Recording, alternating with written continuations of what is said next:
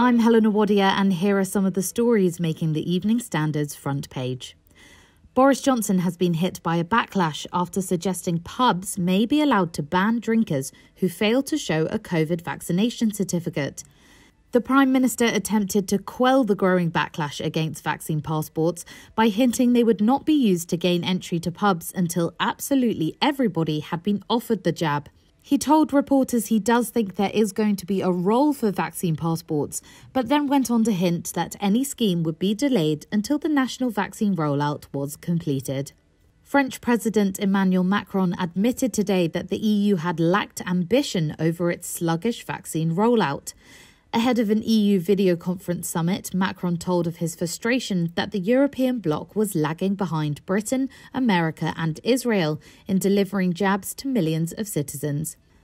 Mr. Macron, who has himself been accused of undermining vaccination programmes by questioning how well the Oxford-AstraZeneca jab works, said, "We didn't shoot for the stars, and that should be a lesson for all of us."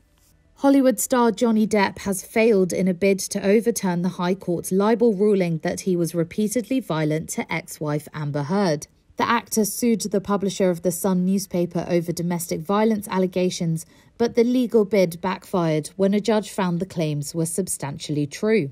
Depp wanted to appeal the ruling, claiming Mr. Justice Nicol had ignored key evidence and accusing Amber Heard of telling a calculated and manipulative lie to the High Court. But justices today refused Depp's bid for a full appeal hearing and his efforts to introduce new evidence.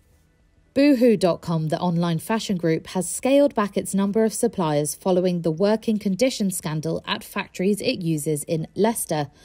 The company was found to be paying staff in Leicester factories well below the minimum wage. It emerged that one of the world's biggest hedge funds, Marshall Wace, had quietly bet against Boohoo's share price.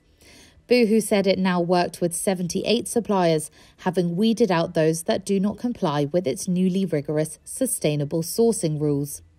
And finally, the Olympic torch relay has set off from the Japanese city of Fukushima, beginning a 4-month countdown to the postponed 2020 Summer Games in Tokyo.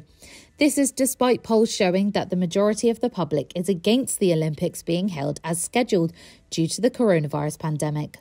Tokyo 2020 President Saiko Hashimoto said, "For the past year, the Olympic flame was being kept alive quietly but powerfully. The small flame did not lose hope, and just like the cherry blossom buds that are ready to bloom, it was waiting for this day." For all these stories and more, head to standard.co.uk.